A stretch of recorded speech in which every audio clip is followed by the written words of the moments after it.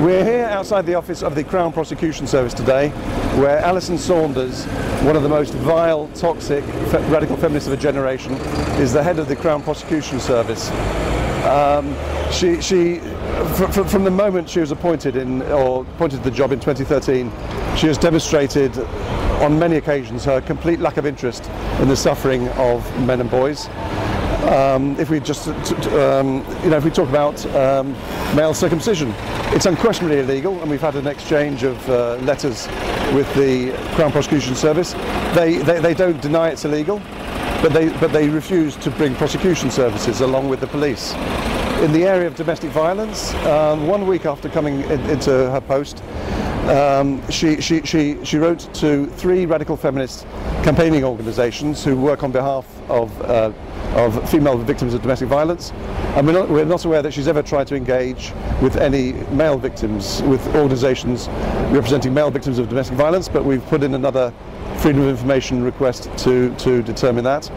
She's also the head of the service that is bringing an ever-increasing number of show trials of men on suspected sexual offences. And we have at the conference in 2 weeks' time in London a man called Mark Pearson, who famously passed a 60-something actress walking in the other direction in Waterloo Station, and was subsequently arrested and charged with sexual assault, and absolutely outrageous. It just shows how radical feminism is important in the criminal justice system, that such an absurd case could be brought. So we're campaigning today for Alison Saunders to be fired. She's a vile anti-male civil servant, and there should be no place for women or men like her in the civil service. Thank you. Hello, today we're here at the Crown Prosecution Service building, and we're protesting against male genital mutilation of baby infant boys. And so the Crown Prosecution Service, they run the courts here in England, in Britain, and they've failed to actually take action against many of the people who are performing this act, which is illegal under their own definition, but they're not actually charging anyone with this heinous crime, even though it's going on all across the UK. And we think this is a terrible thing. And more generally, Alison Saunders, the Director of Public Prosecutions here in the UK, who works here at the Crown Prosecution Service, she has an awful track record when it comes to all issues to do with men's rights. One of the key examples is the fact that she's been, since she was appointed to the role of Director of Public Prosecutions in 2013, she has perpetuated the radical feminist agenda of rape culture by saying in a document not long afterwards that she basically wants to increase the number of men who are being convicted for rape.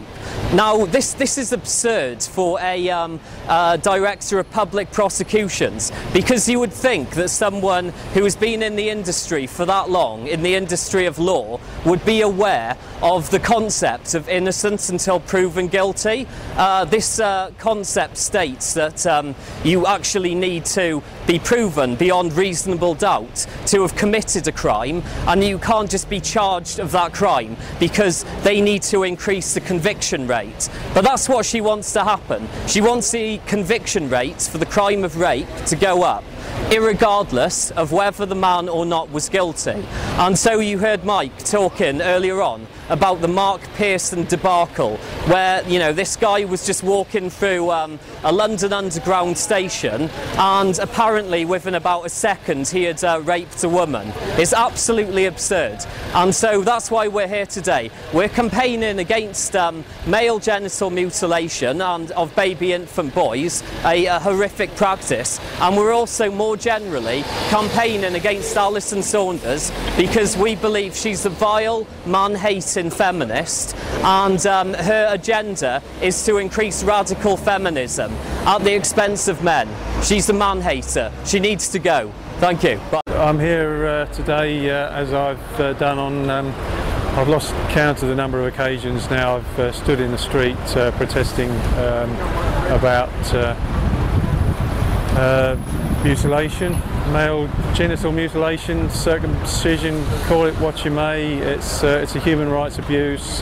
There's millions of men in this world who've had this imposed upon them and been forced to accept it without realising really what they've lost. And that's the situation that I find myself in. After 50 years, I never actually fully appreciated what was taken from me when I was a baby. Well, here we are outside the CPS, the Crown Prosecution Service, this afternoon. The department of government whose job it is to prosecute and bring prosecutions against criminals. But they're not doing that. Specifically, they're not prosecuting the mutilators of small boys, babies and children who are too young to give consent to genital mutilation. They're very happy to do this to girls, or for girls, but they're not doing it for boys. Apparently, mutilating baby boys who are too young to consent does not matter. We're here today to see if we can raise public awareness to get this changed.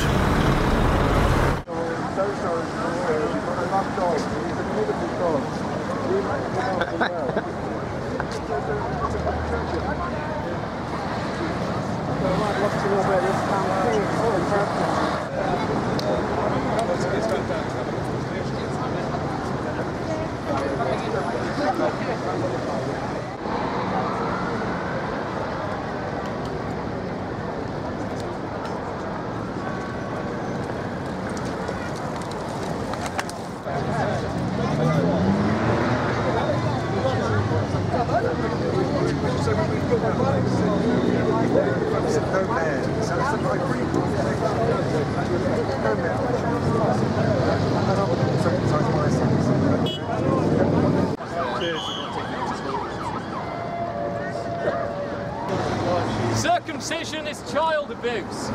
Ban it. Circumcision of baby infant boys is forced genital mutilation. Jack the Ripper would approve. Female genital mutilation is illegal. Why isn't male genital mutilation illegal? We need to stop the chop. We need to stop cutting up baby boy infants' penises.